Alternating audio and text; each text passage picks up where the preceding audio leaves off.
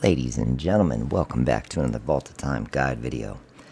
Just want to go over the strategy I've been using to get through the mid game and how I took over my first village. So, I did have my Durus Sustenance maxed out at level 3, and I did have my Durus Celerity. I'm probably saying this stuff all wrong. I always say everything wrong.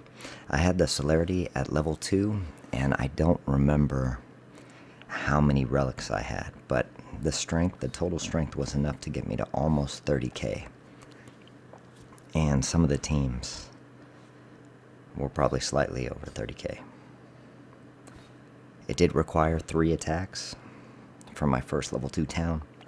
I highly recommend you look for towns that do not have, of course, Mahira. Stay away from her. She's a mean lady. Stay away from Thorin, the Fallen King. It's just no good.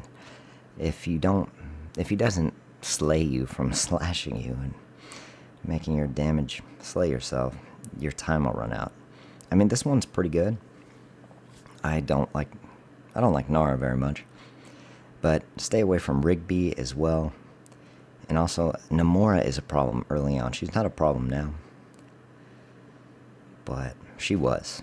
That heal was horrible. Lucius's heal is horrible. So there are a few things to stay away from. But number 1 is Thorin, Rigby, and Mahira. If you find a battle without those, usually, if you're close to 30k, you have a pretty good shot at victory. But just know you may have to use all 3 teams. I'm going to show you 2 teams that are pretty free-to-play friendly. This is my favorite team by far. It wasn't always, but the damage from Verk is getting stupid good. I shouldn't have put him right there, though. That was just horrible. I don't even know if his ult's going to do all that well.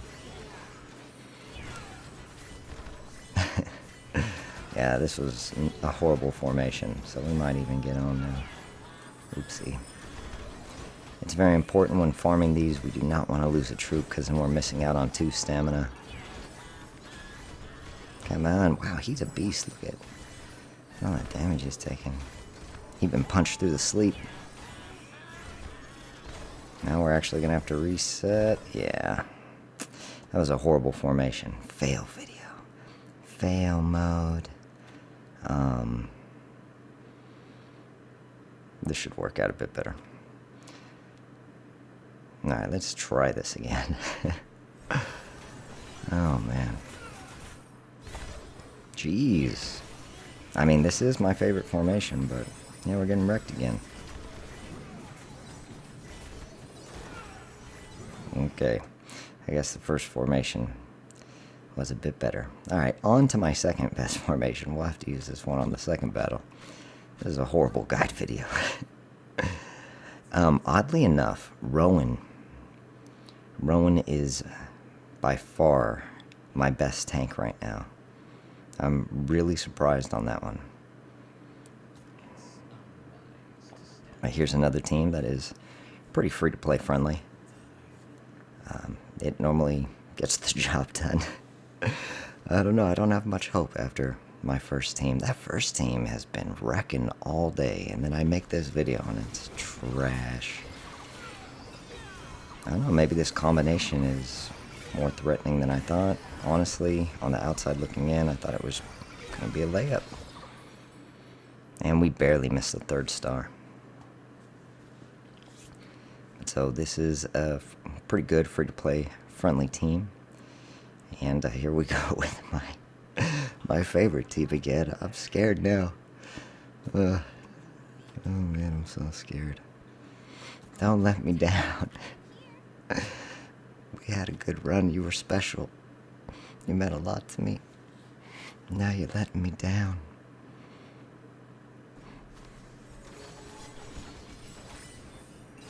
Alright, this one's looking a bit better. Come on, Vert. Get it done, Vert.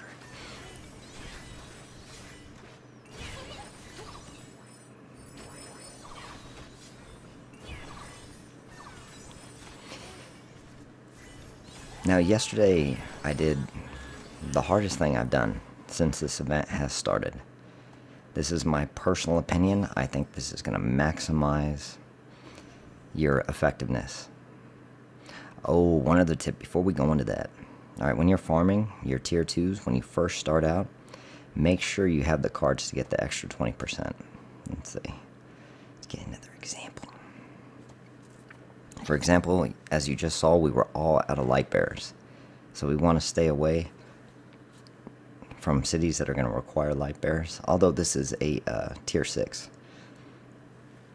But before you just randomly take these cities, make sure you can get that extra 20%.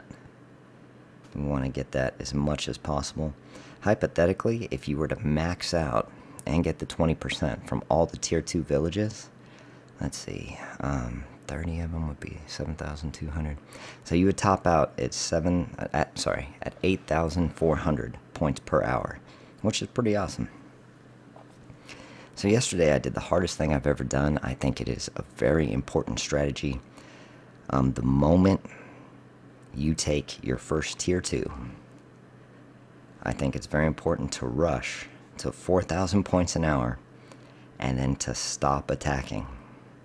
It's going to be rough. You're not going to want to wait. It took me 14 hours. It was the hardest thing I had ever done. It was so slow at work. I could have attacked the entire time. But wait till you get max level 3, which would be level 4 if you've ranked up, of your artifacts. And this is just going to allow you to farm earlier. You're going to want to take all those tier 4s because it's going to be a good increase, but skip the tier 4s. Don't mess with the tier 4s. I'm going to show you why right now, if I can find them. Alright, is there one that hasn't been taken? So tier 4, pretty good. 120 points per hour. Not bad at all. If you look at it in a percentage, it is 50% more than tier 3. But they give rare drops, which rare drops are good. Some rare drops are worth like 6,000, 7,000. Now, waiting and getting enough to get that tier 3, you'll have a good amount of stamina. When I started farming, I was at 70 plus stamina, which I did not know you could go over 60. So sorry, in my first guide, I was wrong. I said you would max out in 15 hours. I was completely wrong.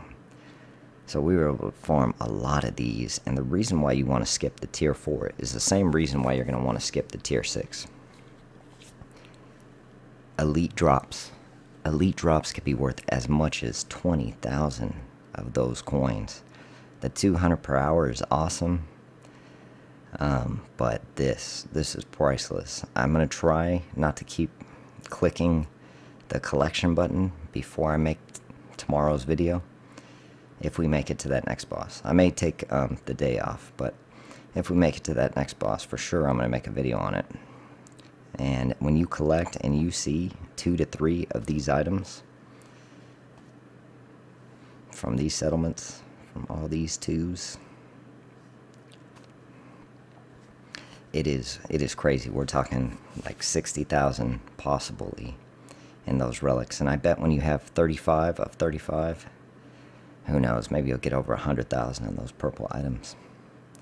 That is the same reason why I'm not going to mess with any of these tier 6s. We're going to skip those and go straight to the tier 7s. Where's the tier 7 at?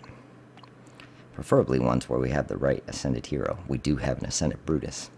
Now yes, this 280 an hour is going to be awesome, but that is nothing compared to these legendary items. I bet some of those drops are probably 50,000. That would just be an estimate. I have no idea, but I will have some accurate information on that in an in-game guide. This went way over the amount of time I wanted it to. The processing's going to take forever. Y'all have a great day.